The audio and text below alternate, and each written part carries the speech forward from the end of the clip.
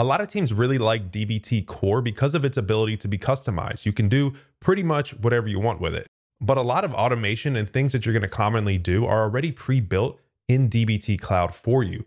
And considering you get a free for life developer seat, why wouldn't you take advantage of this? So in today's video, what I want to do is talk about a few of the most helpful, at least in my opinion, features of dbt cloud that you get for free with the free for life developer seat. And hopefully that'll help you save some time and just make your life as a developer with dbt a little bit easier. So the first one is being able to monitor your data source freshness, because really no data team wants their data to be found as stale or not updated. It's probably the worst thing that can happen, especially if you find your stakeholders finding it first. It's just going to kill confidence for your team and make them question if you're really paying attention. So what you can do here is add the source freshness checks to your code. And I have another video that explains how to do that specifically in code. But on dbt cloud, it'll give you a nice interface so you can see how everything looks at a quick glance. You can add it into your jobs to run on a schedule and be notified right away if that check fails, and it'll send you right to the UI. So it's a nice way to do it, and just make sure that your data sources are never caught off guard.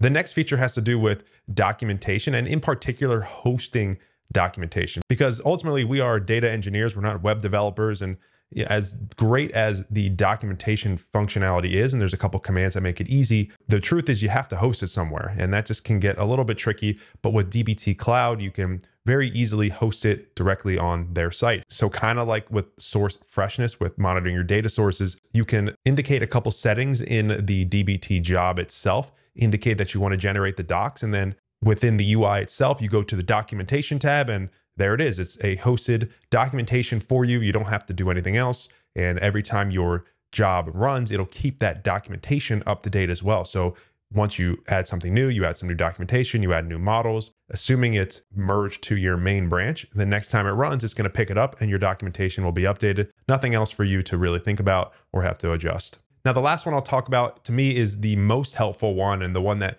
removes the most complexity, which is enabling CI checks. So the way you would do this, let's say without dbt cloud, is within your GitHub project or GitLab or whichever platform you use, you would create a workflow or a pipeline file that anytime you had a merge or a pull request, it's going to look at your latest changes and it will deploy it and test it at a very specific location in your data warehouse. And all this will be based on your settings, kind of how you decide you want to do this. But the difference here is you have to determine where you're going to hold the most recent manifest to review the latest version of your project and compare the two. So there's just a couple more steps. Again, it's not impossible and it's pretty common, but it does add a little more complexity, and it's something more for you to manage with dbt cloud. If you enable this setting, the enable CI, really all you need to do is indicate which job is holding the latest version of your manifest. So typically that would be, let's say, a daily production run. You take the manifest from the latest production run and compare it to the changes currently being requested for a merge. And not only will it compare those two, but it's going to deploy to a specific